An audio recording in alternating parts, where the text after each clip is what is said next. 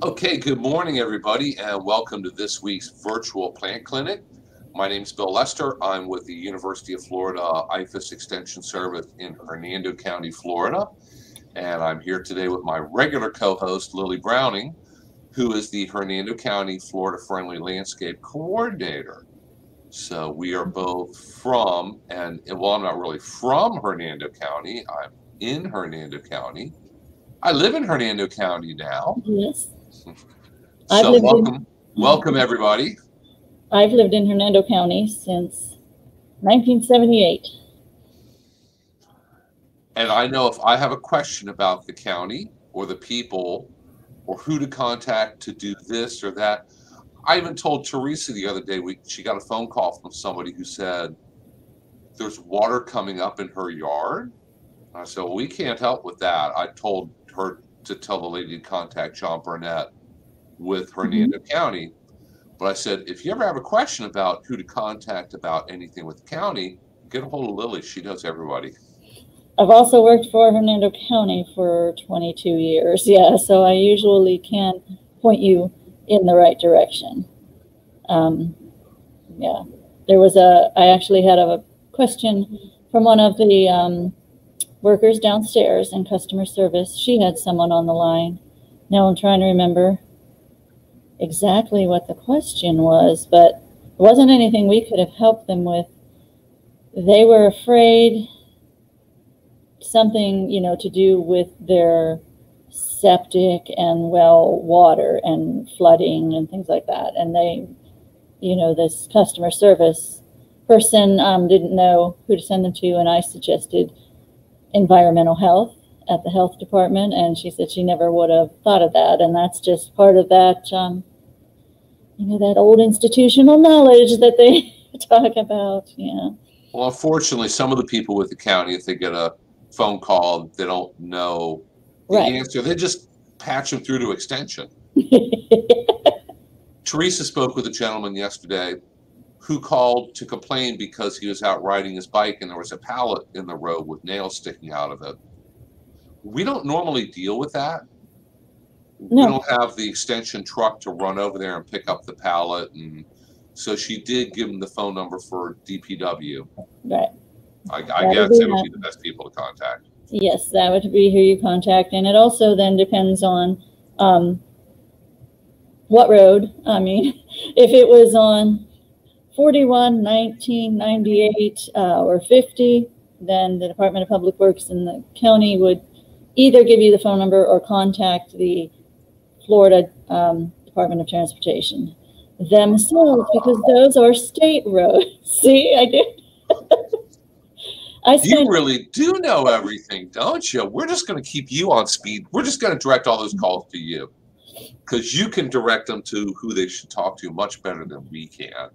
12 years at County Extension doing Teresa's job. About 3 years at the Department of Public Works, and then the last 7 doing this job. So hope to finish out with this job. That will be great.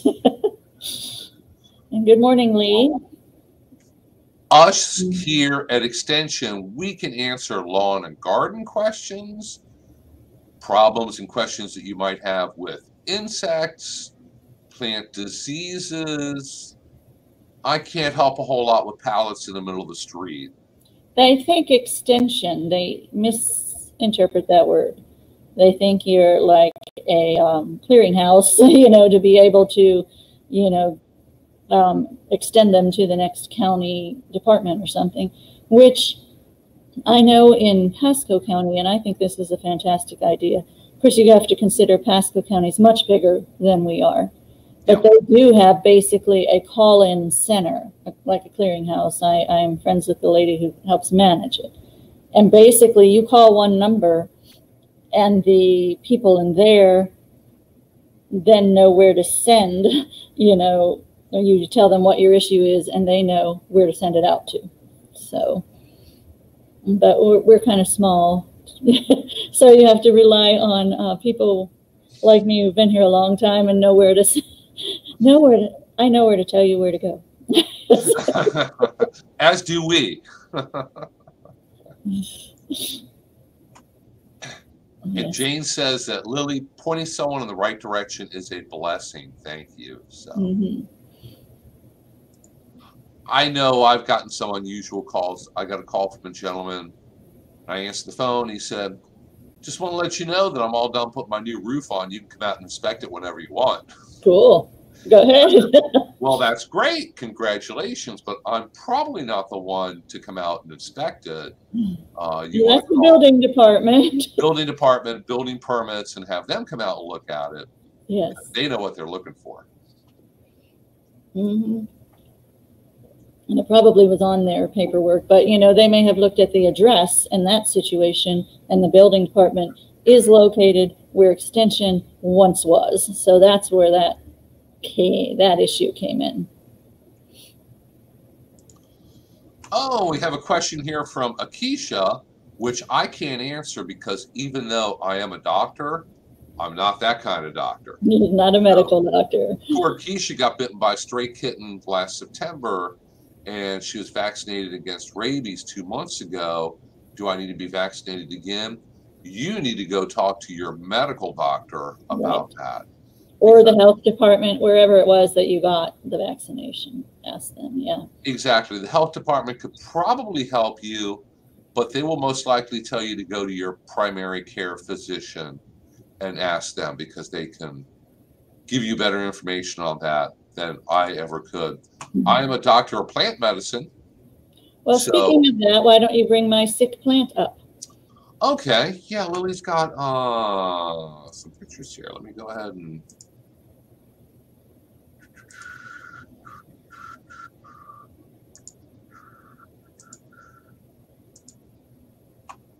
Okay, hopefully you can see that okay.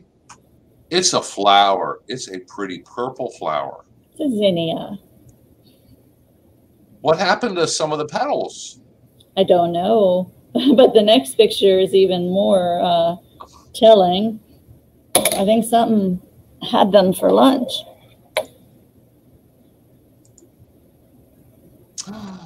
Oh my goodness, I see a stem.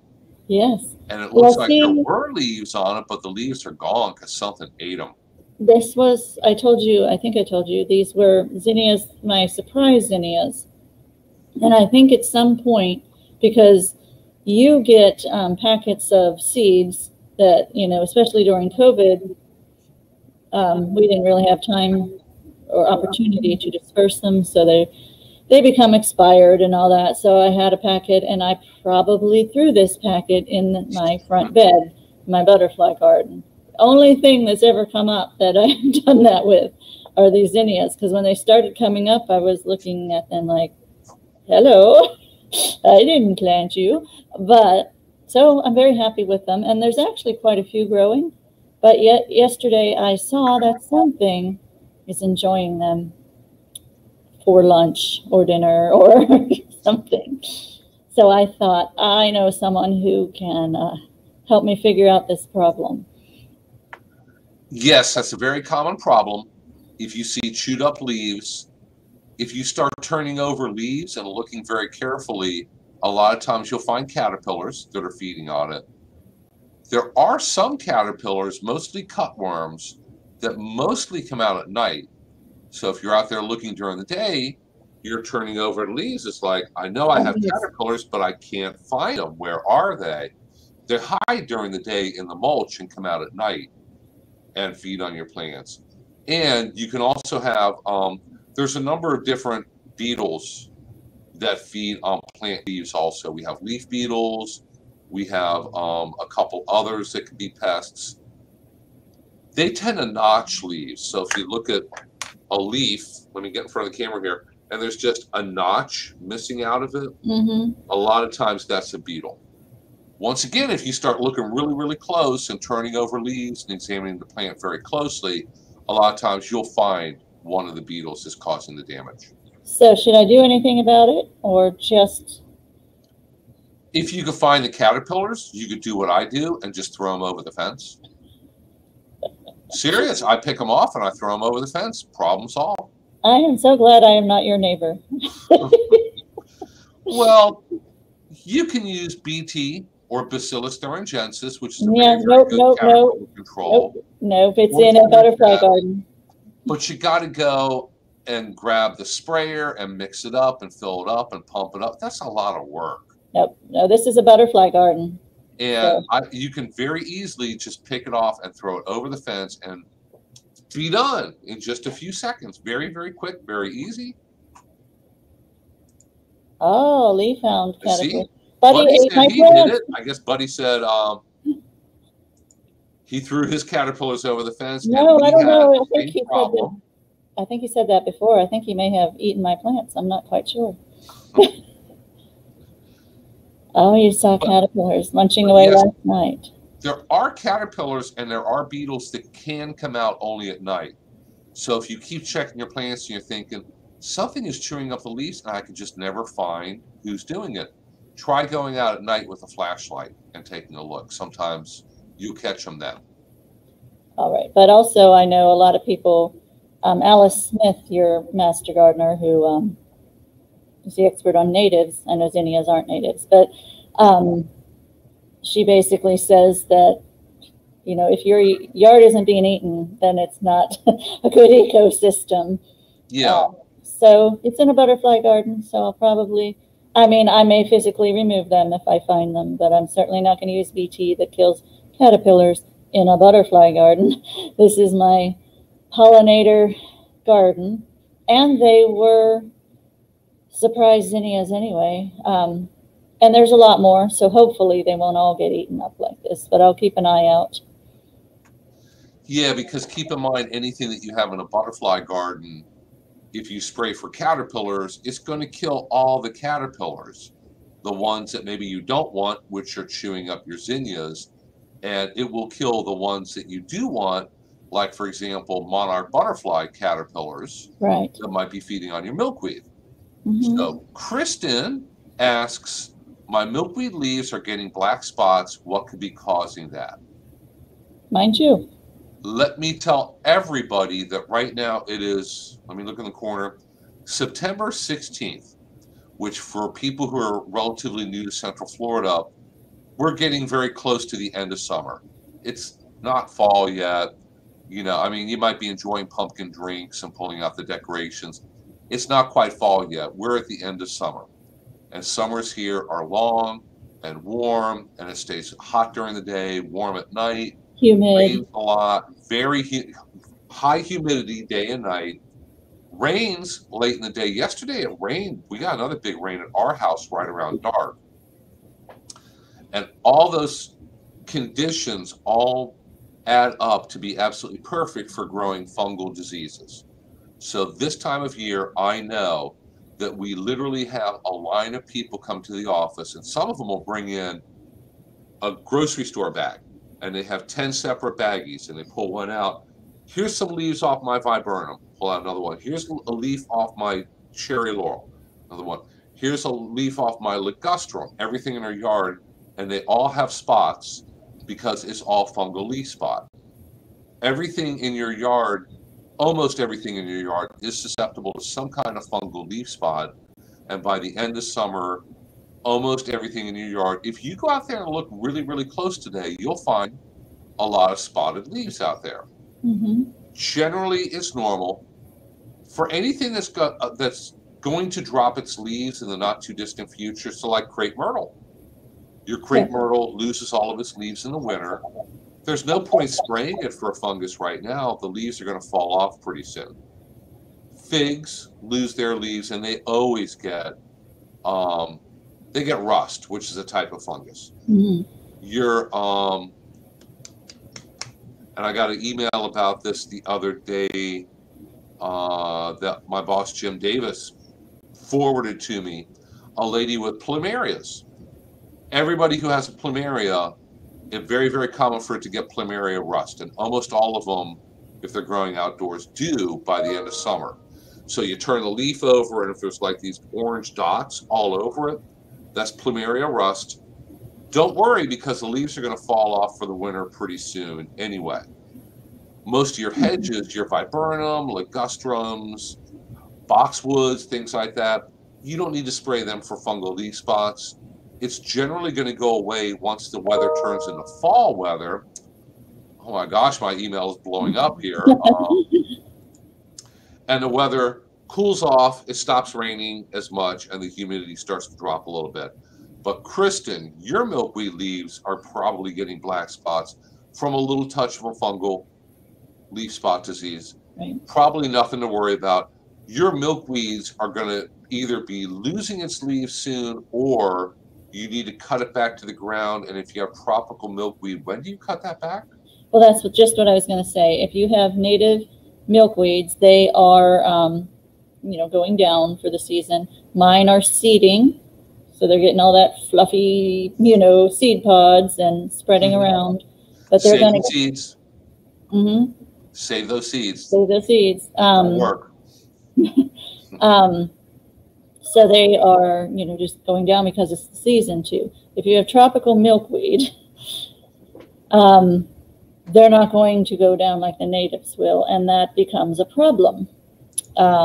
Kristen, I'm not sure where you are, but here in Central Florida and in North Florida, our tropical milkweed, Asclepias cursivacca, it doesn't go down for the winter, so it tricks the monarchs to staying around longer, and then it's too cold for them. If we have a freeze, the monarchs freeze to death. Or there's so many other things that can happen.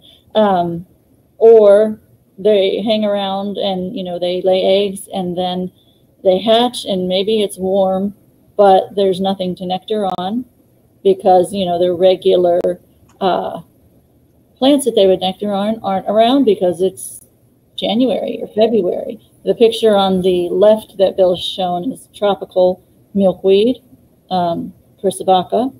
The one on the right is tuberosa, a native milkweed. My native milkweeds, they're blooming still, but they're looking kind of sad in their leaves. But if you have this tropical milkweed, it's going to want to keep blooming all through.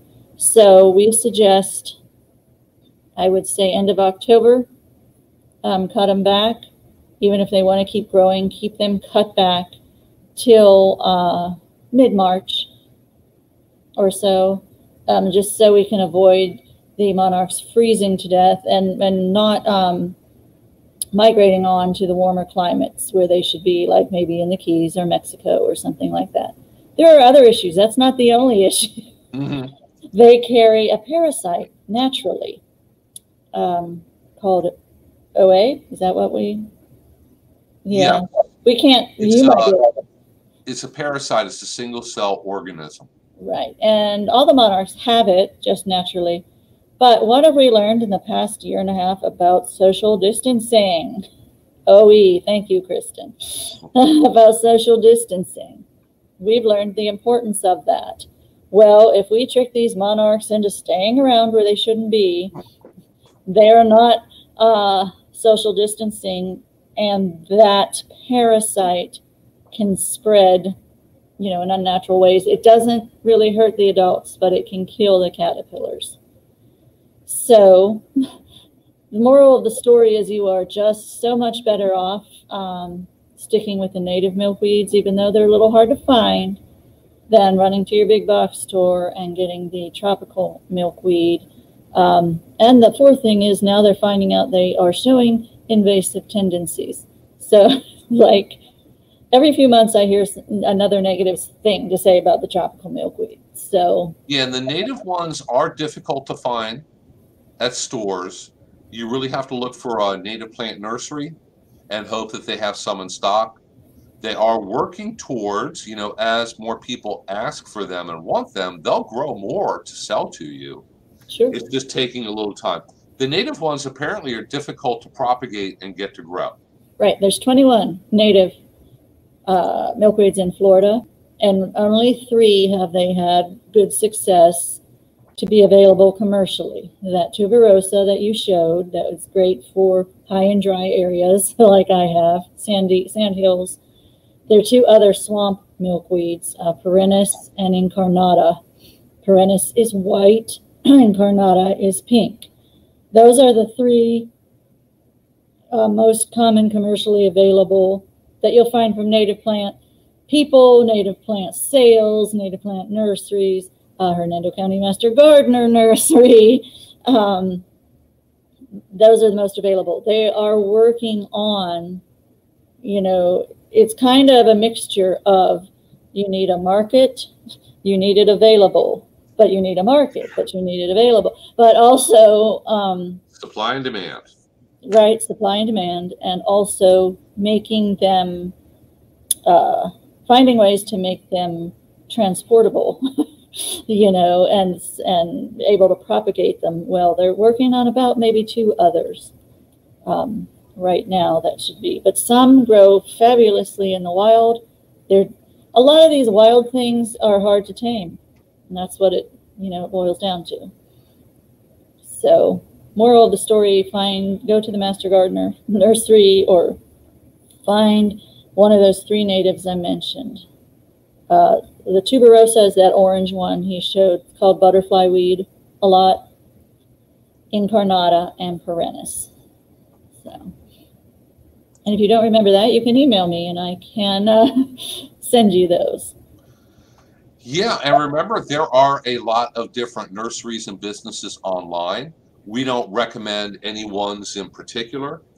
You always want to look, you know, of course, check reviews and everything else, but there are a lot of options nowadays, whereas, you know, in years gone by, you were kind of limited to whatever nurseries were in your town or within a reasonable driving distance. Now, you still want to be careful, though, to think Amazon.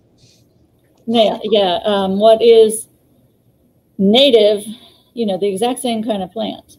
A native Black-Eyed Susan in Indiana isn't the same ecotype of native Black-Eyed Susan in Florida. So you need to be careful of that.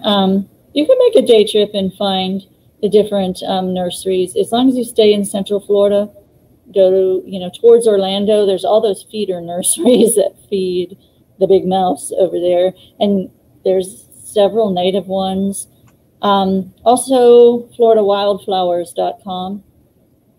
They don't give exclusively just native wildflowers, but that's a good place to go to find seeds as well. But just be careful, even with monarchs, yes, even with milkweeds.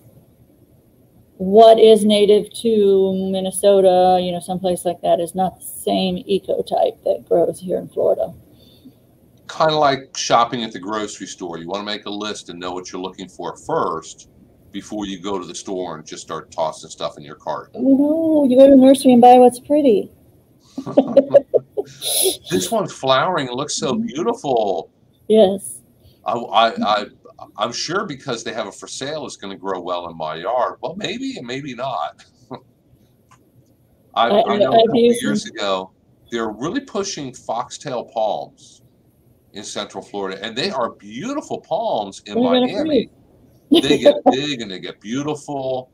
And the leaves are, it does look a little bit like a fox's tail. It's kind of fluffy and twists a little bit. Yeah, I've seen them on the East Coast, yeah.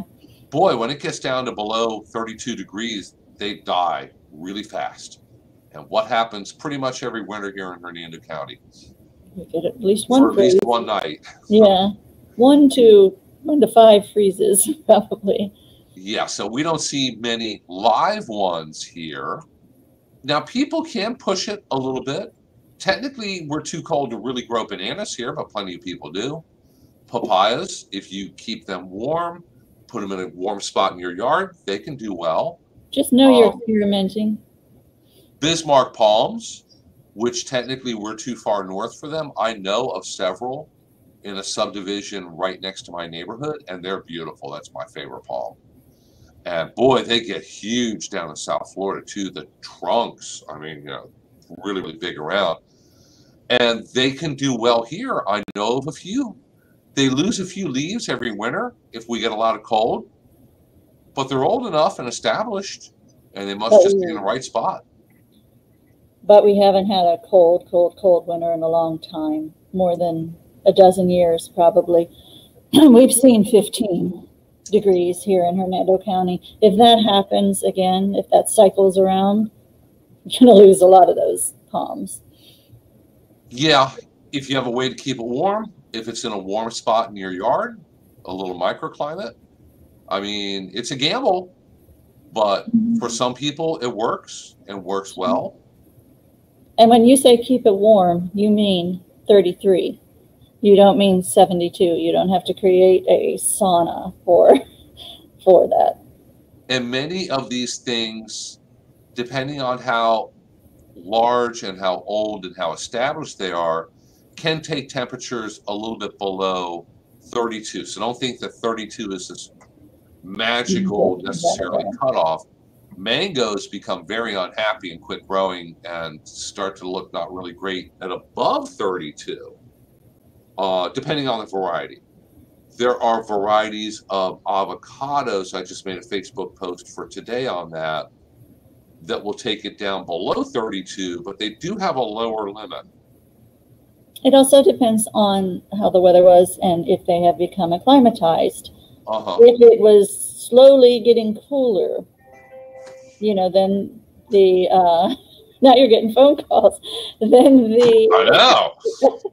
Then the trees, the plants they become adjusted and they acclimatize to it. But what is more than likely in Florida is it's going to be 85 one day and 22 the next. Yes. And that makes it harder on the plants. Because I know with citrus, and even though we have a lot less citrus because of citrus greening, in the past, an older mature tree can take temperatures colder than a brand new small young tree. So a lot factors into it. There is no, and I can't tell you a magical, if the temperature at the Brooksville airport hits, 32, it will die. If it doesn't, it will do fine. It's really, really hard to say. A lot goes into it. Yep. I like to tell a lot of people, well, it depends. Kind of depends. So are any of those emails, was anyone asking you questions in your email? Oh, no. Okay. No. Here, what, you want me to check my email? Just to see if any questions come through. No, I'm getting Facebook notifications and pesticide exam information. And Kristen has a question about her lime tree. Okay. Kristen says her lime tree leaves are curling. Is this that bad parasite, or could the pot be too small? How can I tell? Curling citrus leaves can curl a lot. It's a pretty common thing. If it's growing in a pot and the pot's too small, that'll do it. Certain times of the year, it'll curl a little bit. Curling and twisting can indicate insects feeding on it. So Asian citrus psyllids, which are the really bad ones that spread citrus greening, when they feed on the brand new leaves, and they like the little tiny leaves that are just starting to come out, when they feed on them, they make them twist and curl when they grow in. If your leaves on your citrus are curling and it looks like there's an old notch taken out of it, like when the tree made that leaf, it missed a notch in it, that's very bad. That's a sign of citrus psyllid feeding.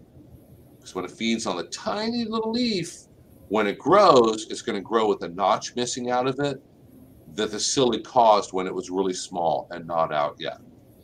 So leaves curling can be caused by a lot of different things, but a lot of times it's nothing. So it depends. You like that, don't you? Yeah. Well, you know what my favorite answer is? I don't know. Yeah. I'll figure it out. I'll look it up. I'll email Lily and ask her, or I can't remember the name of that plant or all the varieties of milkweed or whatever it might be. I'll figure it out, but I don't know right off the top of my head. What your master gardener, Bernie, who's across the building from you there, doing the real life plant clinic, but he always does about citrus. He loves citrus because either number one, it's going to fix itself, or it isn't. There isn't any in between. Citrus, because there are so many different things that could be affecting it, along with greening, there's a whole bunch of different fungi. There are insects named after citrus, which is always a bad sign. Citrus whiteflies, citrus scales, citrus this and that. Gets a little tricky. Trees are easy. Trees are either, it's not a problem, just leave it alone, or your tree's either dead or going to die and there's nothing you can do about it. So you're really limited to what the answers or diagnosis can be. So trees are pretty easy. Yeah. But Kristen, if you'd like to call the office, you can speak to our Master Gardener, Bernie. You can email or text pictures of your lime tree to Teresa. She's the one who's going to answer the phone. So let's start sending phone calls to Teresa. There's our phone number, 352-754-4433. Or you can email pictures directly to me. And either, if you send them pretty quick, we can catch them this morning, or I'll email back and tell you what I believe it is. And Kristen, what county are you in? I think you said earlier you're on the East Coast, so probably not Hernando County. We're pretty much West Coast. So let me know what county you're in, because that does make a difference. But if you guys have questions, you can always email them to me. You can email all your really difficult questions to Lily, because she likes to research them and figure out what the answers are. Or just forward them to me, and that's what she does. I do like that.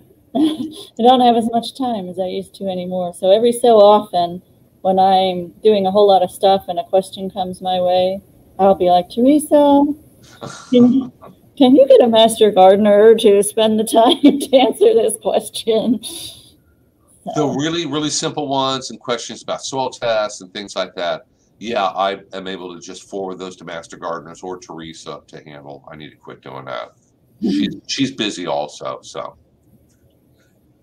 And yeah, Kristen was hoping that the problem is just that the tree has outgrown the pot, and that can happen. That'll do it. She's in Brevard County, so she will have better luck with a lime tree than we would up here in general. We have quite the following from Brevard County. Yeah. And I've never figured out why. I love Brevard County. Melbourne Beach is one of my favorite places. You can grow all the great tropical fruits, and even though it might not be, you're real close to the ideal place to grow it. I am going to get an experiment with growing a lychee tree in the backyard.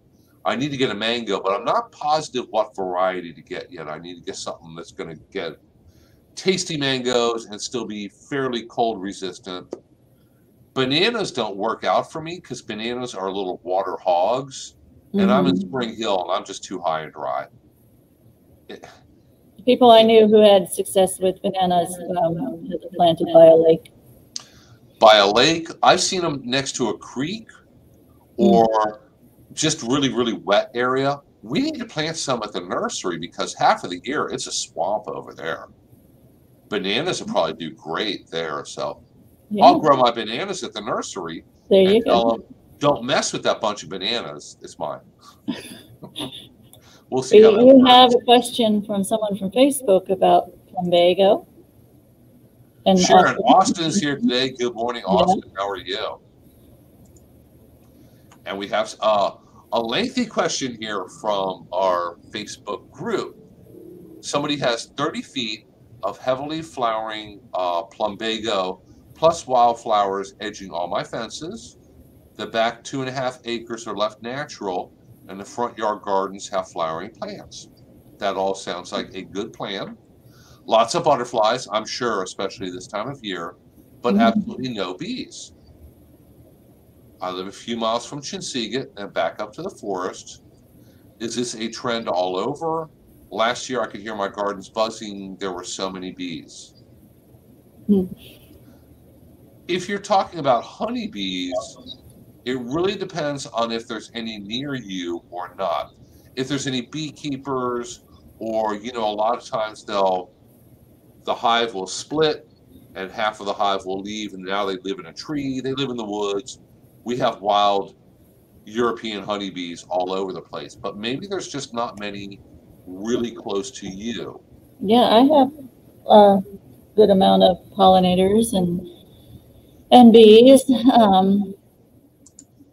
all over my Biden's Alba, my Spanish needle, and all over the different stages I have in the front.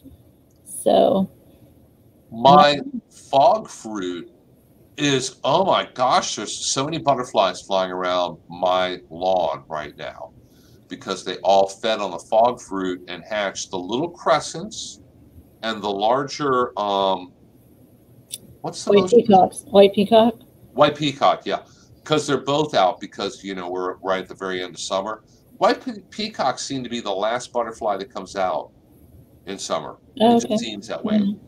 I haven't seen like a whole lot of butterflies. Even though I have the milkweed, I really haven't seen any monarchs. But that doesn't mean they're not there. I'm not there during the day a lot anymore. And I do see a lot of the yellow butterflies. What are they? I just lost the name. You know, just the regular yellow butterflies. Oh, sulfur? Sulfur butterflies? Sulfur butterflies, thank you, yes. Especially around my fire bush and things like that. But it depends on what kind of host plants you have, because my neighbors always had a lot of passion vine, and even though new people have bought the house and they've taken down a lot of stuff over there, there's still some passion vine. Oh, they're always with me. Zebra longwings. I have a fire bush, and I noticed 5 zebra longwings flying around it the other day, and they're all kind of flying around, and they got closer and closer. They were flying as a group for a while around the bush. I was kind of standing there watching them, like, are they doing that on purpose? Or, yeah, nice little pack of them moving around.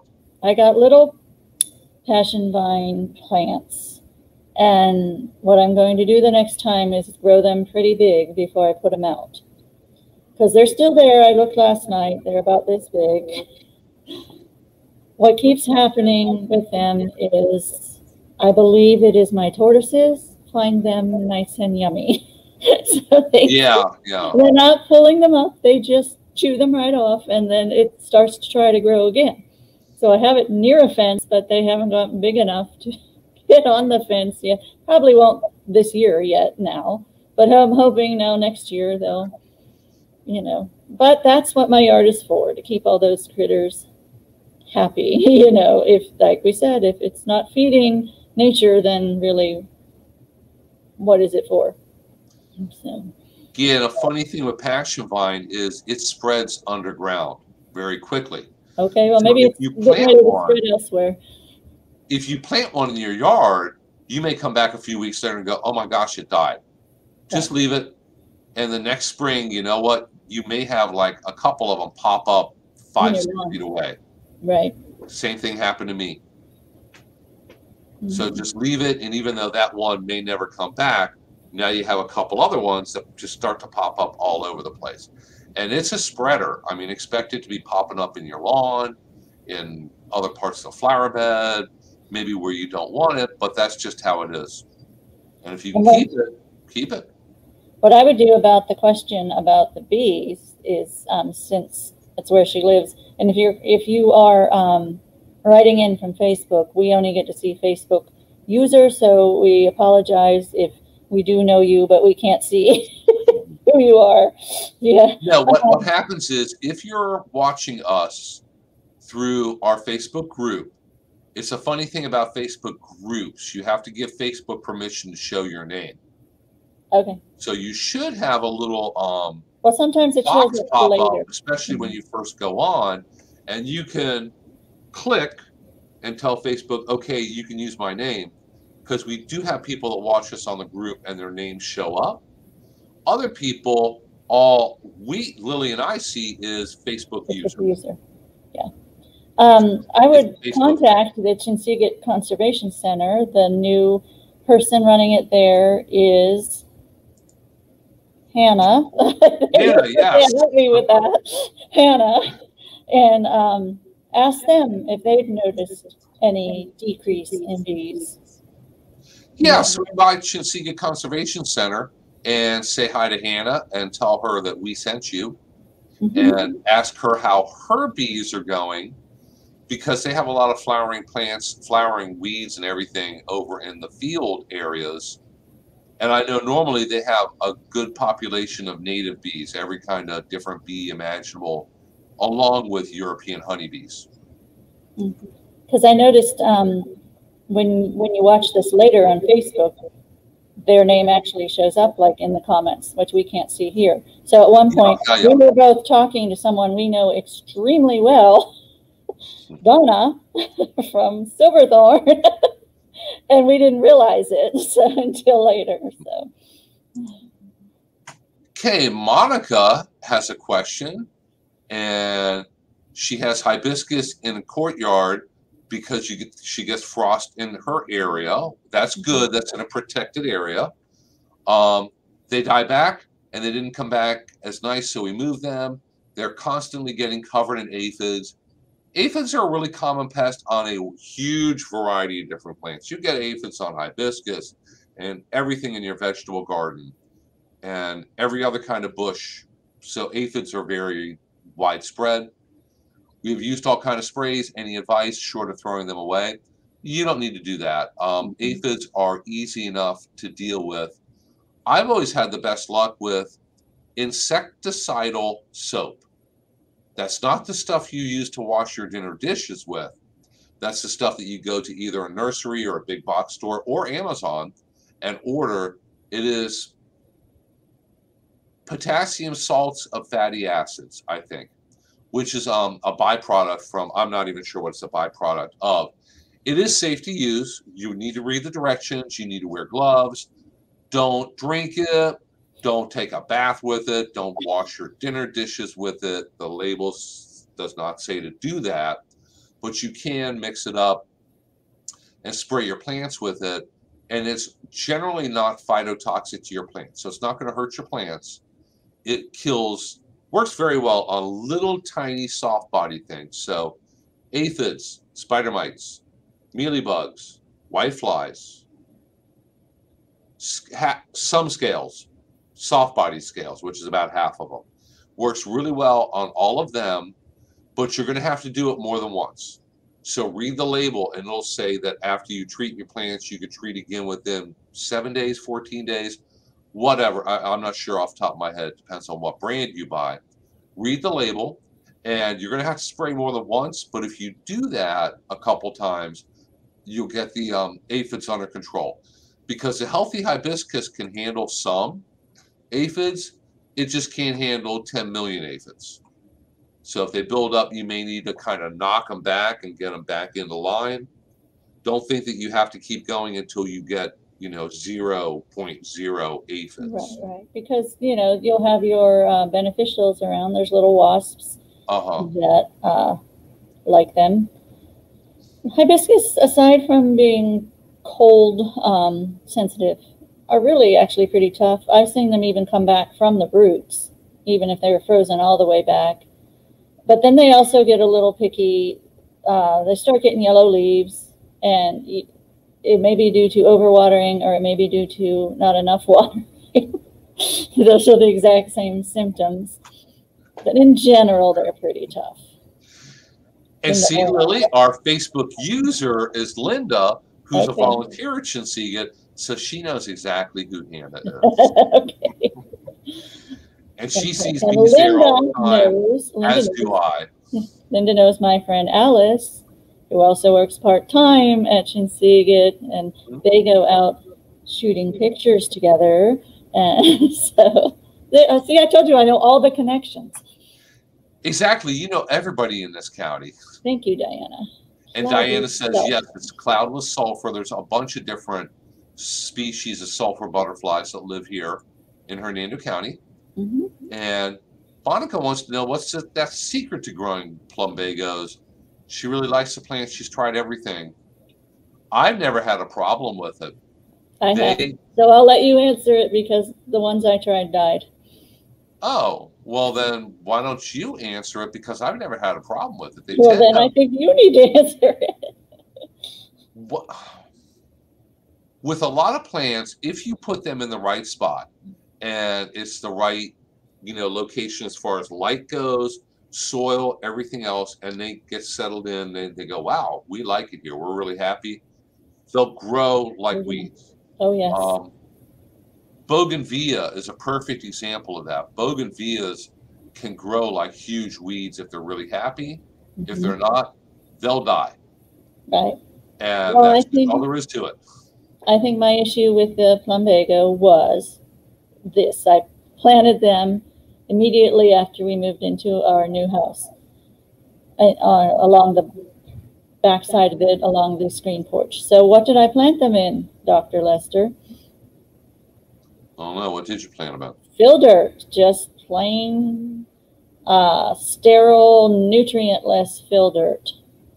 And maybe, I don't know, the whole place is rather sunny, so I don't know if it was too shady there or not. But I think now that I'm learning more about soils, and you touched on soils, when we move into a brand new house and we have that nutrient-free fill dirt plus all the building materials they buried in there, it makes planting rather difficult.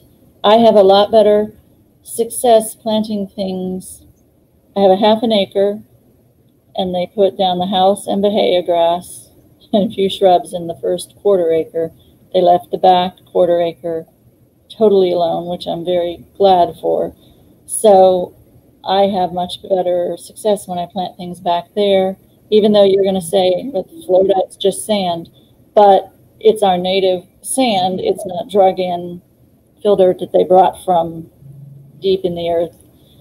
I'm really thinking we're going to have to do a class on that, of how to renaturalize these plots of fill dirt that they threw turf and stuff on top of. How to try, and eventually it's going to happen over time. But how to over 20 or 30 years. Yeah, how to maybe help that process along. And really, the answer is organic matter. That is the answer, but I think we need to cover that one. I think so, yeah. And I think plumbagos may just like a slightly heavier, richer kind of soil. Because plumbagos are not natives. Right. If you're growing native plants, find native soil. That's what they like the best. They don't like well, it depends on the native you're talking about. Natives don't like to be fertilized a lot. They don't need it. They don't want it. It surprises them, and they usually don't do well. Plumbagos are not a native. That's a domesticated ornamental plant. It may like slightly heavier soil. Could be. Now I have had for years dwarf Yaupon hollies in that location, and they're just as happy as can be. Yeah, because that's a native, and they like that, just the sand and just the way it is. Just plunk them in, and they should do well. A lot of times you'll find your native wildflowers don't give them a really nice soil. They want the sandy area. If you're going to try and grow chickseed or black-eye Susans or Gaillardia blanket flower, which, okay, I know, yes, it was kicked off the native plant team, but it's full of wildflower. Yes, June sunflower despises rich soil. It wants it as sandy as can be. So, some of those areas we even have to go really light on the mulch. Yeah. So Terry asks, would you pull up the Passion Flower volunteers in your lawn and move it to a fence or trellis area? I would. That's a good question, because every spring I have them in my backyard. It pops up all over the place in the turf grass. And I have just in that part of the backyard is bahia. Generally, the vast majority of it is bahia with some weeds, kind of thin bahia. And I can go along with the shovel and dig them up. If the little volunteers are large enough, you can dig up as big of a chunk of soil around it as you can and transplant it. I have taken them to our Master Garden nursery before, and they got successful plants out of it.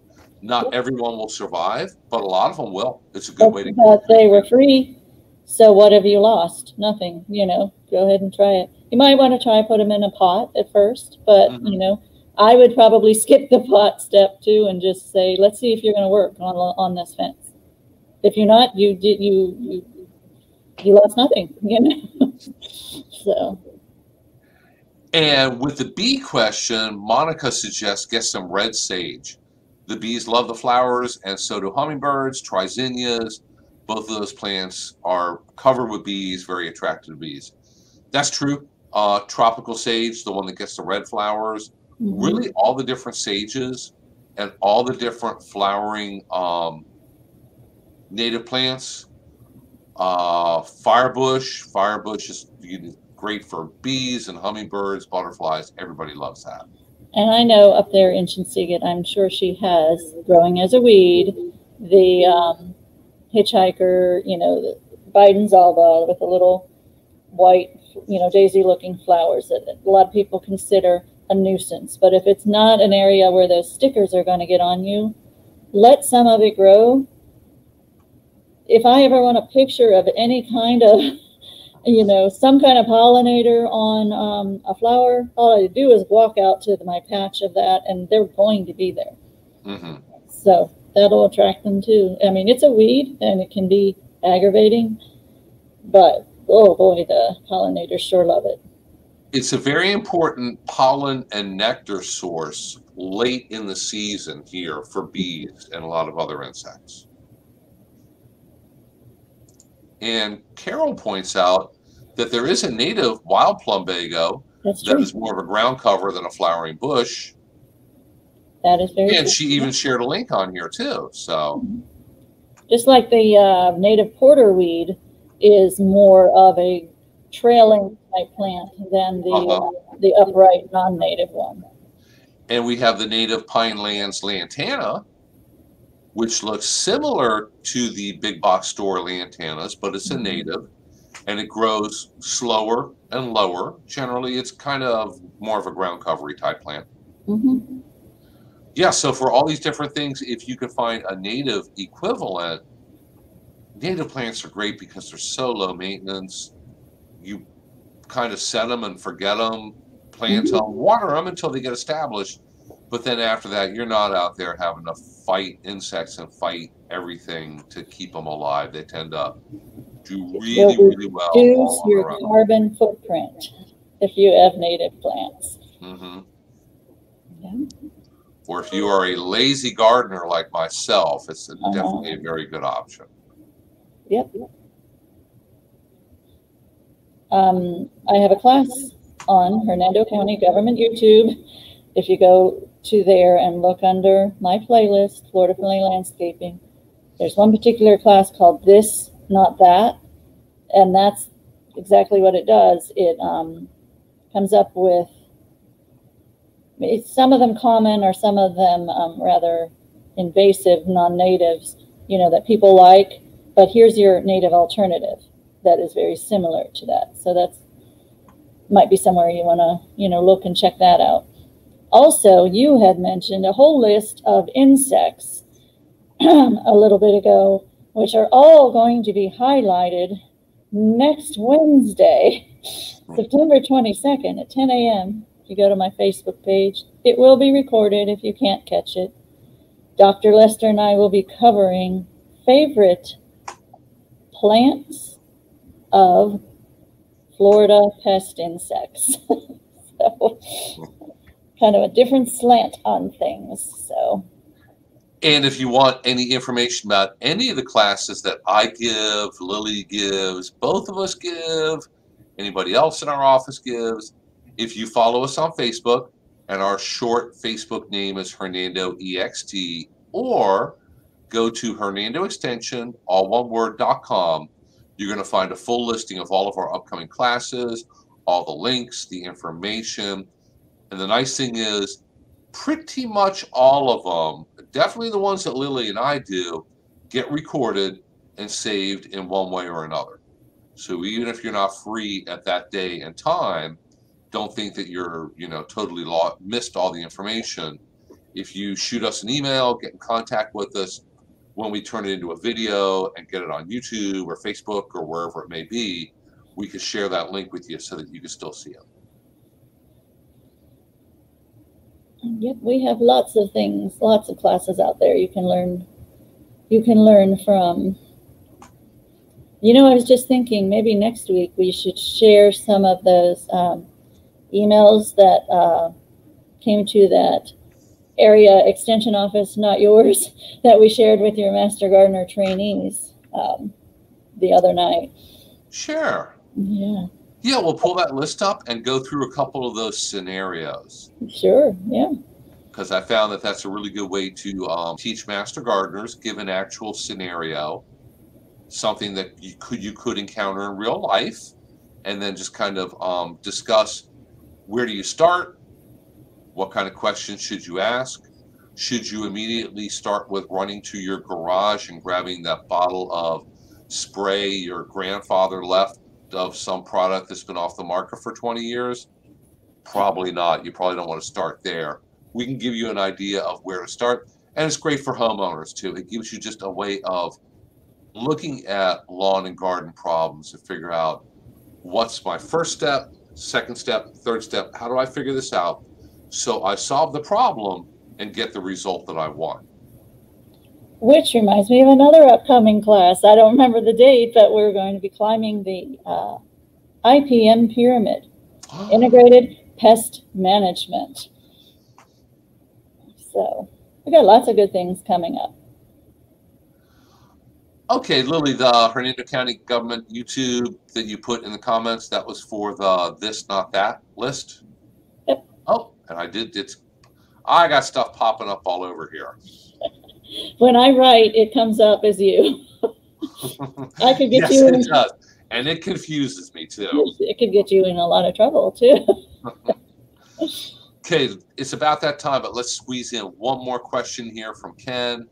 When can I mow a large area of passion flower in pasture every year without killing butterflies? You're not going to kill the butterflies. They're going to move out of the way of the sound of the mower, for one thing.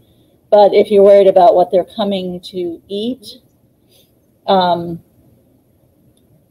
it depends, if you're worried about killing caterpillars that are feeding on it, yeah, you want to cut. If you want to only cut it once a year, you should do it very early spring, because that gives butterflies and caterpillars all the rest of the summer to still come, and the adults are going to lay eggs. The caterpillars are going to feed on the leaves, and I know Gulf fritillaries do it all summer long. Right. If he's worried about the caterpillars, like you said, early. What are you talking about? Like February? You think? They start popping up in February. They pop up in my backyard February-ish. But if you want to mow a large area, to cut back the old dead vines from the previous year, late winter, February, in Central Florida, February-ish. Because then what's going to happen after you cut them back, they will grow back. They'll get new fresh leaves. That's even better for caterpillars. So if your goal is to cut back the old dead, maybe big tangle of vines, late winter, I would think would be the best time of year to do that. They do like to grow in pastures. I've seen them, grow like all over pastures. It's great if you are not using that pasture for something else. And they grow in wooded areas as long as it's not too heavily wooded and it's at least partly sunny. Mm-hmm. Up there at Chinsegat, they got it popping up all over the place. In the lightly wooded area, the heavily wooded areas, not so much. And I never remember which one of the butterflies. One of them prefers the shadier spots of the passion vine, and the other one likes the sunnier spots. I think it's the Gulf fritillaries. They both feed on mine, but the Gulf fritillaries come out earlier. Zebra longwings come out later. So now I have all the zebra longwings flying around. Cool. And not so many of the Gulf fritillaries. Pretty neat. Yes, it is still a good time of year for butterflies. You just have to kind of follow the butterfly seasons, I guess. Okay, well, hey, everyone. Thank you so much for tuning in. We will be back here again next Thursday. I have absolutely no idea what's going on at the moment. Let me glance. Yeah, I'll be here next Thursday. I should be, yes. I'll be here. Mm-hmm. And I guess you'll be there too. So yeah. Mm-hmm. It's still September, so I'll be around. October, you might not see me a whole lot. Okay, we'll have to work that out. I'll have to get some other guests in here. So, mm-hmm. Or if worse comes to worse, I'll do it by myself. Okay, yeah. I have no, no worries about that. Okay, well, thank you again, everybody, and thank you for so many different questions on so many different topics. We will see you again next week, and thank you so much to the people who may be new to watching us and new to asking questions. I saw a couple new names up there today, so that's always great. And until next week, we'll see you then. Thanks. Bye. All right, thank you.